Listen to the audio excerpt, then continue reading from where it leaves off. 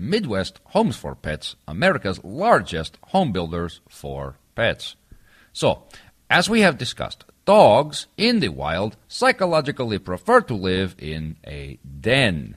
This gives them a great deal of comfort and security, and we all need those. In your home, if the dog has no place to call his own, then he will make some feeble attempts to maybe curl up under the table or on the good chair or maybe grandma's toupee. But when you give your puppy his own home, a crate, and I would like to stop here and suggest you buy this crate a Midwest home.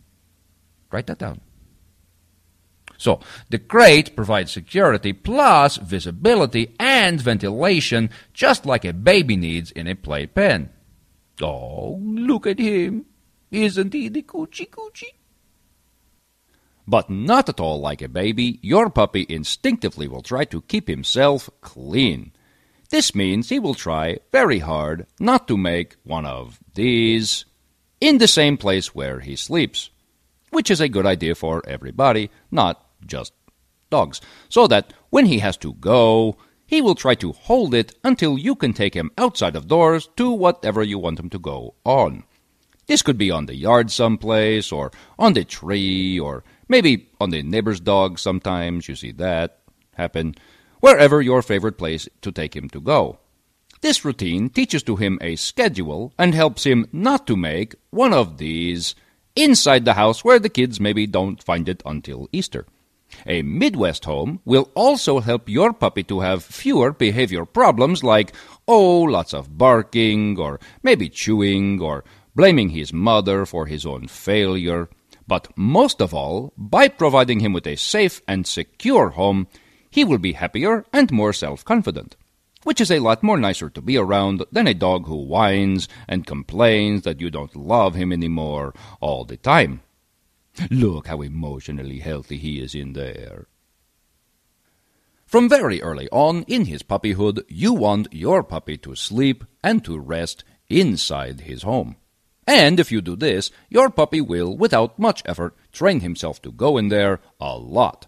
Again, for the security and the comfort, and because he will start to think of this place as his own dog room. But of number 2 importance, having his own room will help him not to go on the rug. And so, Midwest Homes for Pets proudly presents How to Crate Train Your Dog, or the ABCs of Crate Training. And to remind you, if you have a collar on your puppy, please to remove the collar from him before he goes into the crate, because there is a danger of entanglement. Letter A. Acquaint your puppy with his new home. At first, encourage your puppy to go into his home on his own. You could maybe toss in some kind of treat, like one of those jerky sticks or some kind of biscuit bone, which is a good segue to the next letter. Be gentle. Don't force him. Your puppy may be shy about the crate at first. He may go in and back out really quick, or go inside and spin around a few times and come back out. This is normal. Don't close the door at first. Just let him go in and out on his own. Once he is happy inside and is not afraid, put your hand over the door and make him stay inside a few minutes. Slowly increase the amount of time he stays inside. And be sure all the while to tell him that he is being a good boy, isn't he? Yes, good boy. Because, as we all know, the one who praises you is the one you want to make proud of you. Once he is comfortable inside like this, probably in a few hours, but it could be days, you are ready for letter C, closing the door. Again, once the dog is comfortable, instead of using your hand, you restrain him at the door with the door. Again, telling him all the time what a good boy he is, isn't he? Yes, he's a good boy. Now, shut up. Here's a cookie. Soon, he will be secure in his home with the door closed. Slowly, move further and further away from him, always praising, and eventually your puppy will sit quietly and sleep inside with the door closed. Which leads us to D, directing his elimination. You should know that little puppies need to go about every 2 to 4 hours.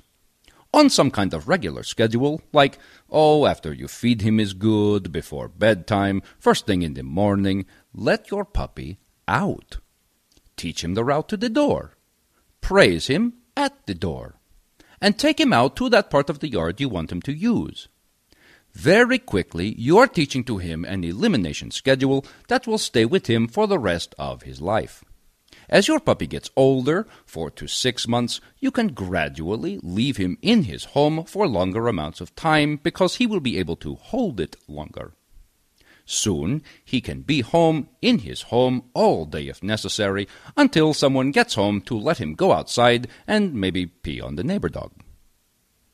A great many Midwest homes include an ingenious device called the Midwest Divider Panel, which begs the question, what is this thing here? Very simply, without a divider panel, your puppy's home might be too big for him at first. This means that if it is too big, he may make one of these at one end of the crate and go over to the other end to sleep, or to chew, or to look cute, you know. The divider panel was invented to solve this problem. By adjusting this space as your puppy grows, you can purchase the correct size home for your grown dog, but still control the size for your puppy as he grows. You see? Simply insert the divider panel, giving your puppy enough room to spin around and to lay down, and happy amazement, nature will do the rest. Because he wants to keep himself clean, he will let you know he has to go out rather than going where he can't get away from it. As your puppy gets bigger, you can move the divider panel back until eventual when you don't need it anymore.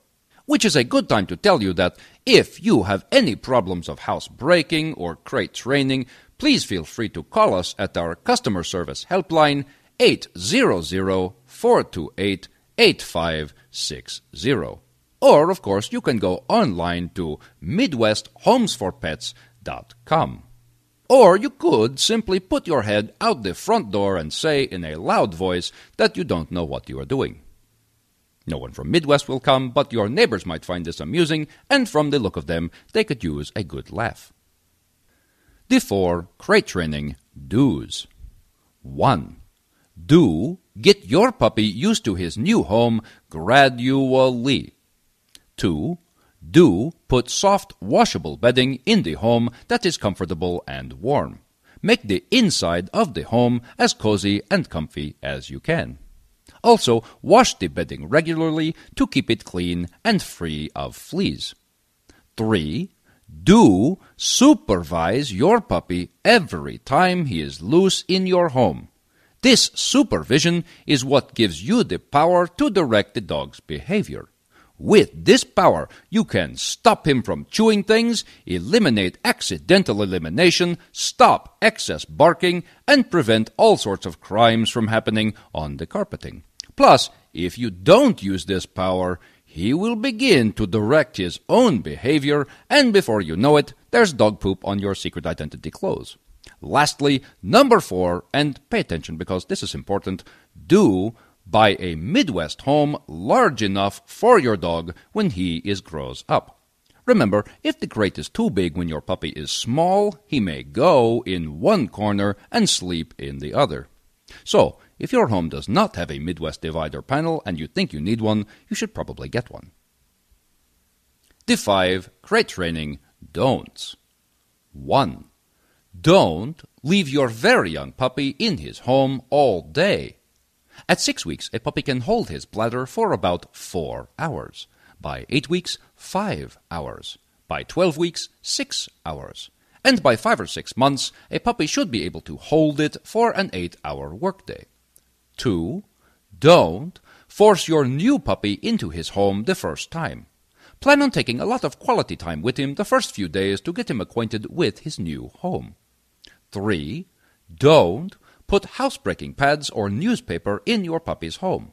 We are trying to take advantage of the puppy's natural instinct not to go in there. 4.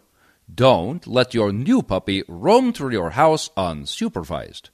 Keep an eye on him so that when he starts to sniff and go in a circle, which means he is about to go, you can quickly and gently help him to the door and to outside. And finally, number 5, don't punish your puppy by forcing him into his home. Your puppy's home should be his secure place, and you don't want that he should associate it with fear or punishment or anything negative.